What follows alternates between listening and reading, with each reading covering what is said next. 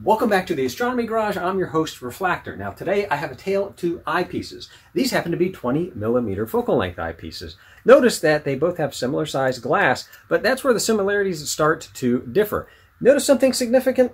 Yeah, they're different sizes. This one has a barrel that is 0.965 inches in diameter. That's just under 1 inch. This one has a barrel that is 1.25 inches, and that is the industry standard. Now, these little ones seem, well, a little bit odd if you've just gotten into astronomy because most new telescopes come with the industry standard. But if you were to buy a telescope that was made up until the late 80s or early 90s, it would probably come with one of these 0.965 inch eyepieces. Now, there's nothing inherently bad about these. It's just that they come in a smaller package. So when you get into the higher magnification eyepieces, so the glass gets smaller and smaller, I find these become a little bit more cumbersome to use. So what I like to do is use, a standard size eyepiece and somehow get it working with the older telescopes. Now, there's a couple of ways to do that. The first, of course, is to buy a commercial adapter.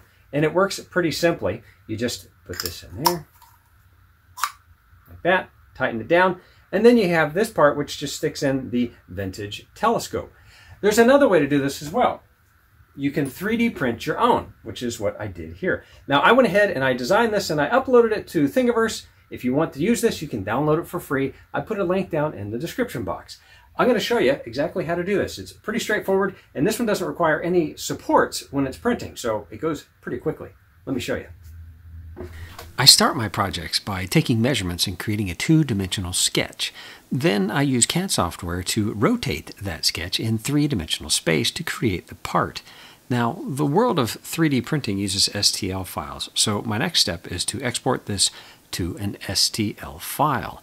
And then I switch over to the 3D printer slicing software, which imports that STL file, and it slices it into hundreds of little flat two-dimensional shapes, and I export that to the 3D printer, and voila!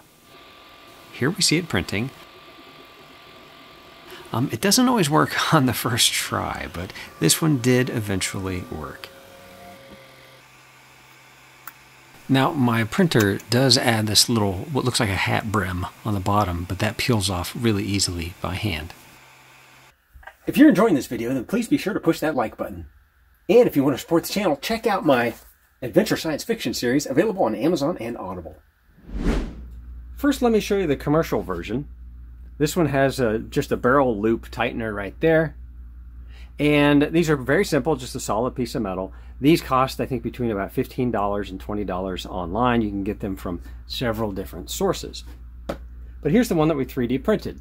Before you do anything, you do need to take some sandpaper and sort of sand off this lip right here, because there is a little bead that typically builds up right there, and it won't let this go in.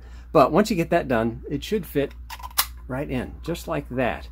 Now, this hole, which is in the 3D printed model, is sized for a 4mm tap, which is very common for tightening screws on eyepieces. And you just put it in there. This stuff is very easy to tap. In fact, you don't want to be too rough because it'll actually tear out. And I have a whole bag of these screws that I've collected over the years. These are basically knurled thumb screws. They're all 4mm. I have this one, which is the perfect size. Put that right there. And the eyepiece just slides in, and you can tighten it. Now, something kind of funny is, if you take this, it just so happens that the 0.965 is the perfect size for my 1-inch Dobsonian. I know it's not supposed to go there, but I found that kind of a funny thing. Anyway, we'll put this down here. Okay, so how does this go on a telescope? Well, let me show you. Here I have a vintage telescope. This is actually a real Bird-Jones telescope. And this takes the 0.965 eyepieces. So it just literally goes in like that. And you can tighten it down. And then you can use any old modern day eyepiece, and it works great. Oh, there is one thing. So I wanted to show you, if you happen to have one of these and it's a 4mm, I mean, look how small. Can you even see the glass? It's so small that these are very difficult to use. At least I find them very difficult to use. This is 4mm. And in contrast, with 1 1/4, you can get all kinds of wonderful eyepieces. This is 1 1/4. This is also 4mm, and you can see there's a massive difference in glass size. Now, this is a special one. This is an Astrotech 4mm. This is actually 82-degree field of view. I'm actually probably going to do a review on this eyepiece sometime, but that's not the purpose of this video. So I just wanted to show you, when these guys get into the high magnification, these lower numbers, 6mm, 4mm, they become almost unusable in my opinion. But you know what? If you use one of these adapters, you can use any of these standard eyepieces, including, you can put one of these fancy 82-degree ones in there.